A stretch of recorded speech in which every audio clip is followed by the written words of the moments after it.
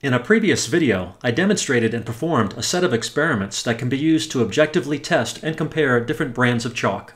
4 different tests were used to determine the amount of cling, skid, or kick caused by a chalk mark on the cue ball, the number of sidespin shots possible with a single application of chalk before miscuing, the miscue limit for maximum sidespin, and how long chalk marks persist on the cue ball after multiple shots.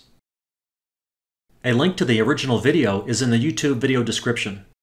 Since the original video came out, I have gotten many requests to test additional chalk brands, and I have. Results for all of the chalks I have tested to date can be found at this link in the video description. So far, I've tested Master, Master Pre-Flag, Lava, Blue Diamond, Kamui, Silver Cup, Magic Chalk, Predator, Great White, and OB. Another chalk people have asked me to test recently is Taom chalk. In this video, I show a simplified testing procedure that anyone can easily do on their own, and I test Taom chalk in a direct comparison with Master. To encourage people to test chalks on their own, I've decided to recommend and demonstrate only 2 easy-to-perform tests: the number of shots before a miscue and miscue limit. Before testing, be sure to use a paper towel to clean off any chalk currently on the tip. You can also use a tip shaper tool to further remove any remaining chalk and to ensure the tip surface is the same before each set of tests.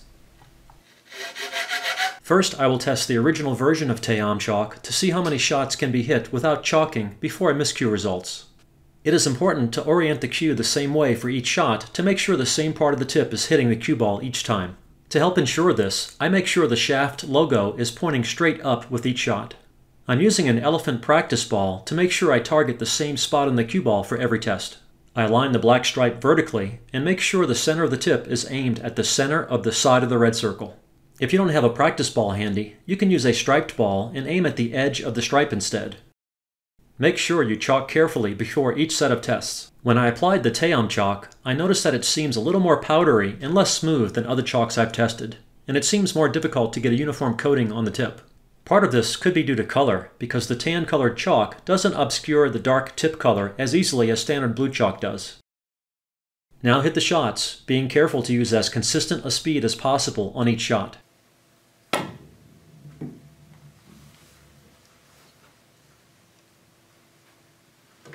Be sure to clean the chalk mark off the cue ball between each shot by rubbing vigorously. Then continue shooting without chalking the tip.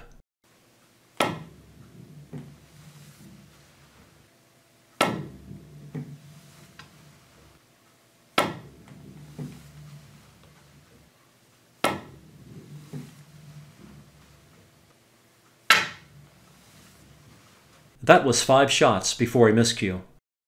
Then re-chalk the tip and shoot another set of shots on the other side for comparison purposes.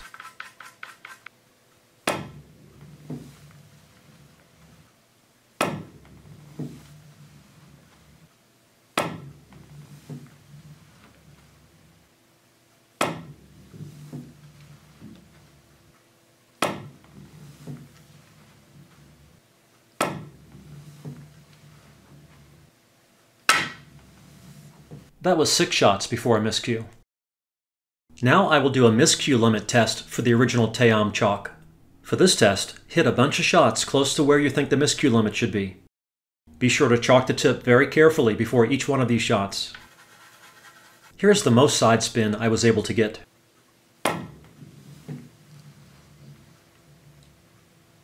Looking at the cue ball after the shot, notice where the chalk mark is. Here, it was in the middle of the right side of the red circle. Here's an example miscue. Here, the chalk mark was on the outer part of the red circle, so the miscue limit appears to be on the red circle, which is why the red circle is there. Now I will test the newer version 2 of Taom chalk. Again, be sure to thoroughly clean and scuff the tip between each set of tests. Then chalk the tip very carefully. Here, I'm just showing the right side test, but both sides had 5 hits before a miscue.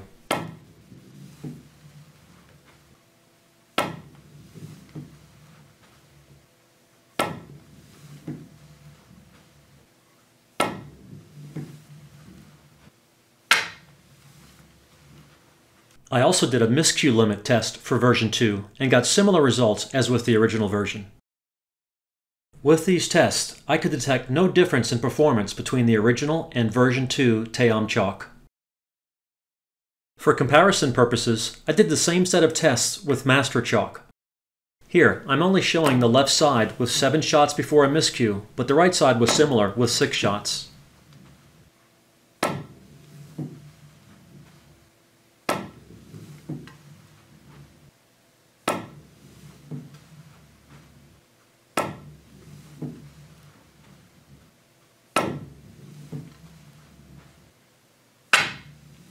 The master miscue limit test results were similar to the Taom results, although the best hit with master was slightly farther from center as compared to the best Taom shots, with the master chalk mark on the outer part of the red circle as opposed to the center of the red circle.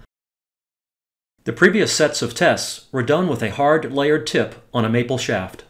For comparison purposes, I decided to see how the chalks compare with a softer, non-layered tip on a Predator Revo shaft. Both master and Taom lasted 4 shots before a miscue in all 4 tests. I am showing only the left side test for each. Again, there does not appear to be a significant difference between the performance of master and Taom chalks. Although, master did slightly better with both the number of shots before miscue test and the miscue limit test using the harder layered tip.